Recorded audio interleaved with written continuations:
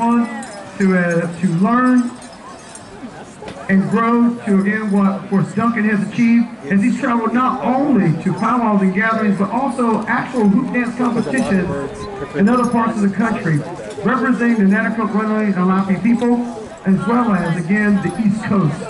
Wherever he travels to, it's always a joy to watch him dance, to perform, to share in what is taking place. Now, folks, we've laid a blanket out because he's not a paid performer to be here, but he does this because he loves sharing it with the crowd. And what we do as either a powwow committee or a powwow staff or a powwow itself is lay a blanket out there. And if you enjoy what he's doing, you can give to the blanket in a monetary way. And of course, with each and every design that you see, if you applaud, that lets us know you see something, you see what you see. You might even see things that are part of mainstream society, such as something that goes on in the Florida area. Or whatever the case may be, each and every design, let them know that you see something by applauding, and if you'd like to give to the blanket in a monetary way, you're more welcome to do that as well. Ladies and gentlemen, we're going to call on our singers, and we're going to call on you. Let's give them a round of applause to get them started, along with, again, the young one out there who's dancing as well. Red Blanket, make it a good one for a good show for the good people. That's right. You can try to attack them several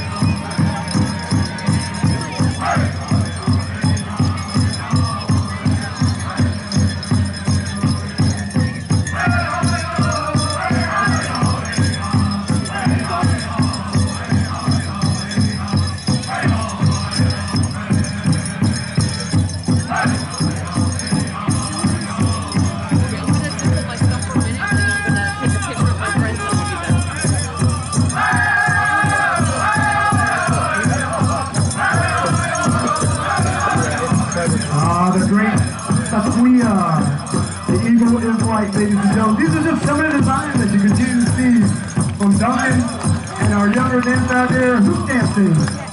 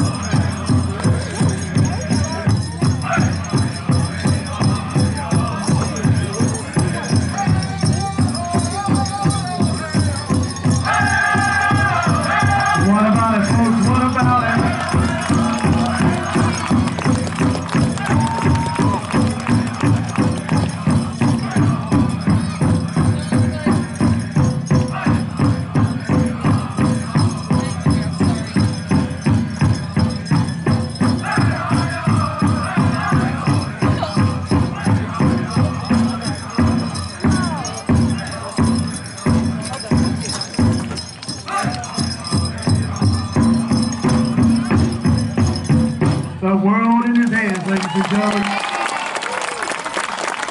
Eyes up by both of our hoop dancers out there. This is what we like to see. Future generations learning from those, just as, again, us as adults, as we were children, learning from those before us. This is what it's all about. Give it up once again. Mr. Duncan Munson, our native hoop dancer extraordinaire.